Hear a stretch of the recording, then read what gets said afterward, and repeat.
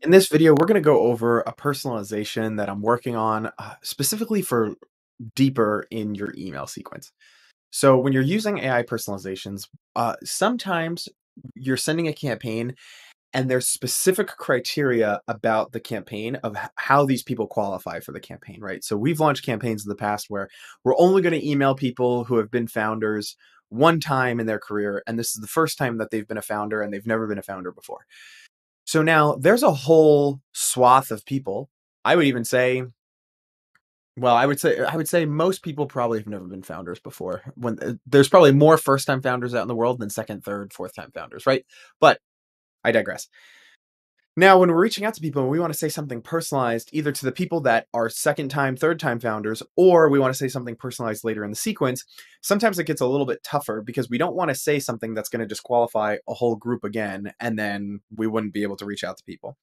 So what I'm working on right now is a AI to create an analogy between the company that we're reaching out to and us, so that we could start email 2 or email 3 with something like, the same way that Salesforce helps people streamline their CRM, Growth Engine X helps people streamline their outbound sales process, whatever it might be.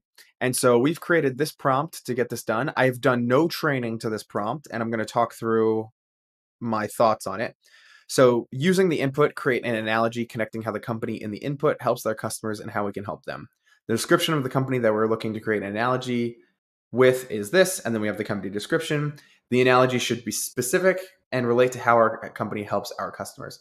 This is how our company helps our customers. And then I just put in, Growth Engine X. I would expand this a lot more. And now here's the most important part of the prompt, in my opinion. Most of the time, companies help save time, save money, or make more money. First, think of how the company most obviously helps another company or customer, and then analogize that to how we help customers.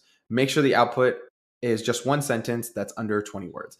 And so I think this was the most important part, where without that, it was kind of going into different directions. So what I wanted it to do, and I could train it to do this a lot better. I've added no training data into this prompt. What we could do is we could basically say, okay, Salesforce helps people save time, or most predominantly it helps people make more money, or more predominantly it helps them save money. Whatever it might be, then what I could do to increase the likelihood of a good match is in my company description, which I didn't do in this example. What we could do is we could say, we help people save time for these 3 reasons. We help people make more money with these 3 reasons. We help them save more money with these 3 reasons.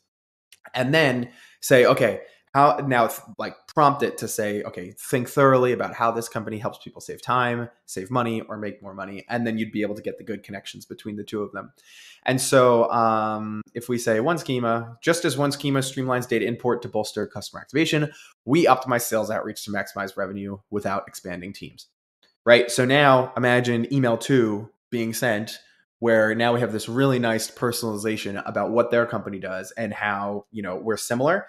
And see how, so one schema is a data import software. And so it really has nothing to do with Growth Engine X, but we're trying to put it down into, hey, you help people streamline things. We help people streamline things. Right. And so that's the, right. Because there's no actual relation between our companies, but like the fact that we both streamline things is what we're trying to get the connection on here. And so hat tip to Kyle Rasmussen for telling me about this one. I think it's really interesting. I want to work on probably 7 or 8 different AI lines that no matter who we're reaching out to, if they still at a top level should be reached out to because they're in the industry that we want to target, they have the employee headcount range we want to target, and the title that we want to target, but we can't find anything recent about them or technologies on their site that we want to mention. We want to have these fallback AI lines so that every email we're sending still has this level of personalization. And so, yeah, this is how we did it. This is what I'm thinking about, and I hope that is helpful to you.